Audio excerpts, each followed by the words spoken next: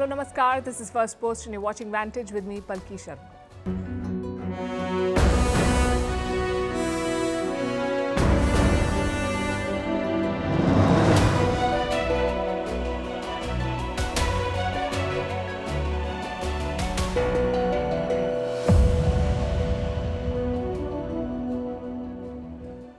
China has a new adversary. It's called the Squad, a group of countries led by the US to counter China.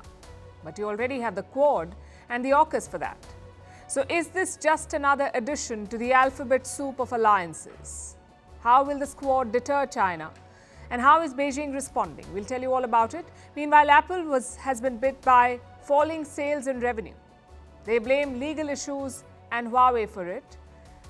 But could it also be the lack of innovation? We'll discuss that. In West Asia, a new clash. Turkey snaps trade ties with Israel. Israel calls Erdogan a dictator.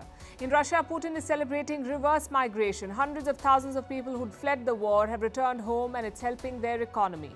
In Pakistan, the government plans to block your phone SIM card if you don't pay taxes. Not making this up. In the US, over 2,000 people arrested in campus protests. Apparently, most of them are not students. In South Korea, companies will be punished for shrinkflation, meaning selling smaller size of a product for the same price. In India, decoding Rahul Gandhi's decision to contest from Raebareli. In Japan, a bizarre food trend. Armpit rice. That's rice balls made with human sweat from the armpits. No words.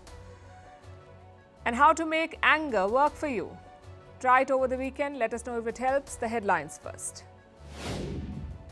Russian soldiers deployed to an airbase in Niger that also houses American troops. It comes after Niger's junta decided to expel the American forces. Washington pulling out of Niger is a big regional gain for Moscow, which has ramped up its focus on Africa.